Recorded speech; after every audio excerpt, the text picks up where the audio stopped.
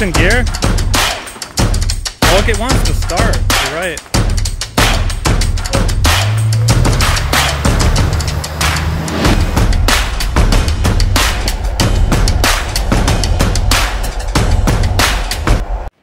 What we got here is a Honda Accord. It's got some shifting cable problems, some body work. We'll get her all fixed up. We got her on a steel and a shifter there. Well, she don't shift right now, but we'll get her fixed up and see if we can yield a good profit out of it.